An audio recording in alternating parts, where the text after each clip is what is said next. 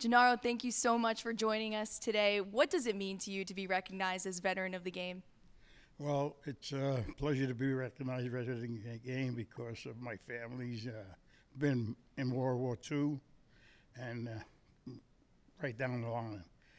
An uncle of mine used to be served with Patton in the tank corps during the Bulge. So it's amazing, really. And growing up in the Bronx, how have you loved Yankees growing up and shared that with your family? Yeah, well, when my father used to take us to the games back when,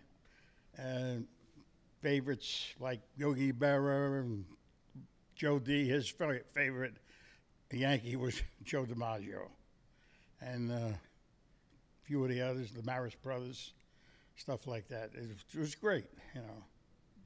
Who was your favorite Yankee player growing up? My Yankee player was Joe DiMaggio, first Yogi Berra, the Maris brothers, and so many more. It was great to come down to Yankee Stadium. I wish every kid could see that, and that's about it. Then when I was called into the service, it was all over. What's a special memory that stands out to you in Yankees history growing up? Well, like I said, with my father bringing us down to the game, and then it's a great place to be. I mean, Steinbrenners, they're the greatest. They made it great for the American people. So, and I'm strictly veteran, all the way. My flag flies at my house night and day with a light on. So, I appreciate everything this country has given us, and I appreciate the people that appreciate that. When you were overseas, how did you keep your Yankee fandom alive? Well, when we were overseas, we watched the broadcast one day in the Radio Free Europe, USO.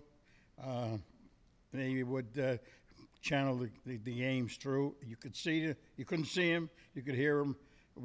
The Army had a broadcasting system throughout Germany.